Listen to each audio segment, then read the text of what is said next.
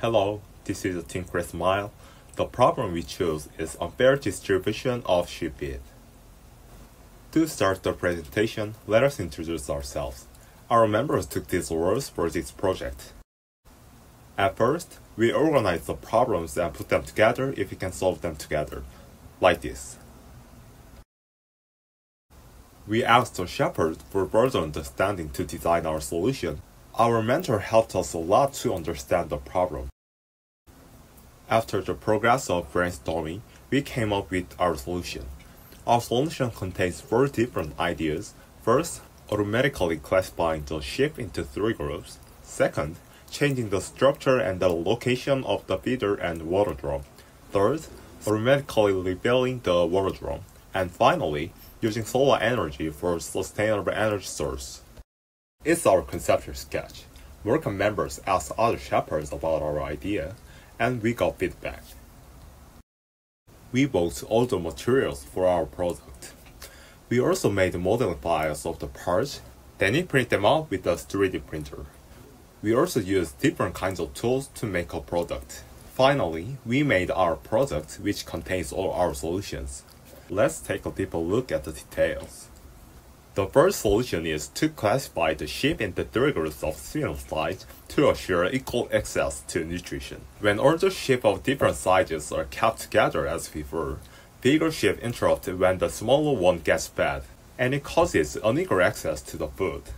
But when you keep the ship with similar size together, they are friendly to each other, not fighting over food.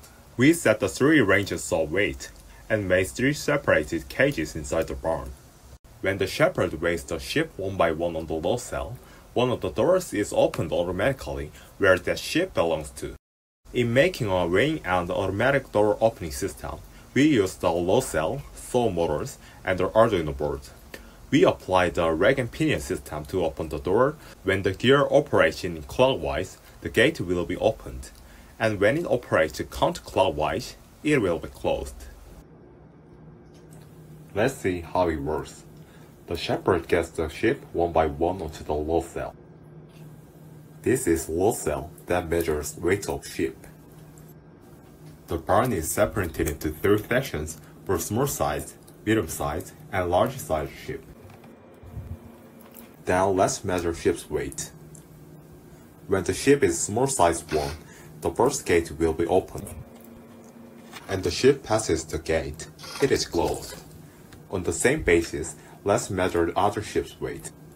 When you measure medium-sized ship, the second gate is open. And when you measure big-sized ship, the third gate is open. By this system, we can classify the ship into 3 groups according to their weight. Our second solution is to change the structure and location of the feeder and water drum. The location of the feeder requires the shepherd to enter the barn, thus causing ship to scramble and be difficult to reach. Also, the feed distribution method was random. We placed the feeder near the windows, so the shepherd can feed them through the window.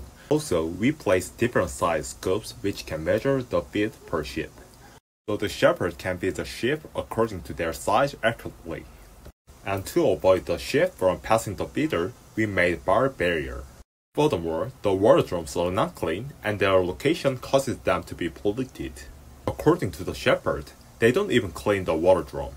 For this problem, we chose to adopt board-type water feeder, not to be polluted. Because the water only comes out when the ship drinks it and not open to the air, the water can keep its sanitation. The next solution is an automatic water refilling system. In addition to the bird drinker, we applied an automatic water refilling system to it. When I asked a shepherd how often he fills water, his answer was twice a day. Because the water drum was located inside of the barn, he had to get in carrying a heavy water drum. So, with a wireless sensor, water pump, and Arduino, we made an automatic water refilling system. Let's see how it works. This system is composed of sensor, water tank, pump, and water bowl. When the sensor cannot detect water, the water pump inside the water tank will be activated. When water reaches to the sensor, the pump stops working. When we push the water bowl, water will come out. If the water level becomes lower than the location of the sensor, the pump will be reactivated to refill water. So that's how we can provide water automatically. Finally, to operate all our systems, we choose to use solar energy for a sustainable energy source. We install solar panels on the roof, and they charge storage batteries without electricity. It's our final product.